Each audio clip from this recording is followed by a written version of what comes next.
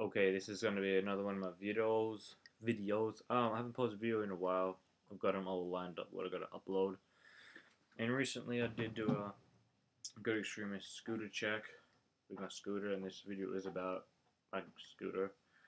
But it is how it broke. So as you can see, the scooter looks like it's in all good, nothing wrong with it. But I ride my scooter to school every day. And back unless it's raining. I used to ride my bike. I used to ride bikes, but then I stopped. I done a bike check with this on my old channel.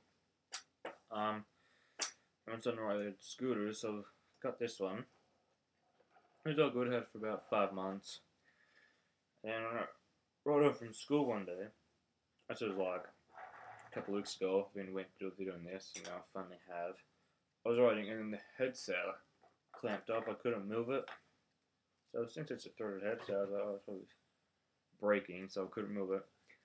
And then I just like full on twisted it, and all the headset bearings here fell out of the bottom of the forks because they're unsealed, so you can actually see the bearings.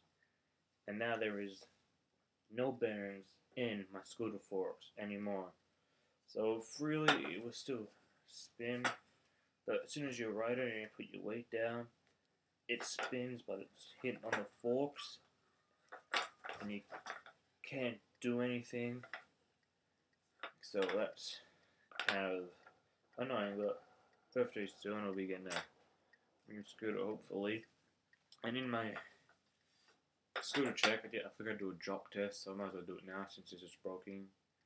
I'm probably going to take this apart and see what happens after I do that. So here's the drop test, or you're about to see it, but you better hear it.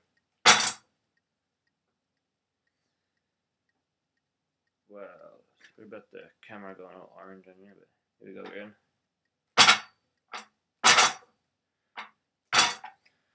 So yeah, that's how my scooter broke. So now I can't do any of those videos I was going to tell you about, those basic scooter tricks. I'm going to do some. I can't do any whips. I can still bar spin with this, so that's okay. But hope you enjoyed this video. I'll be doing some more reviews on my games as soon as I get the time. And thanks, and please subscribe.